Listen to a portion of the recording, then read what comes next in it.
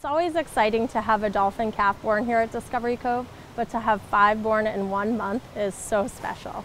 A really fun fact about these 5 mothers is that 1 is experienced and the other 4 are first-time moms.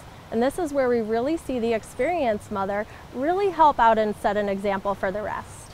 It's really important during this time that the calves are nursing and bonding with their mothers.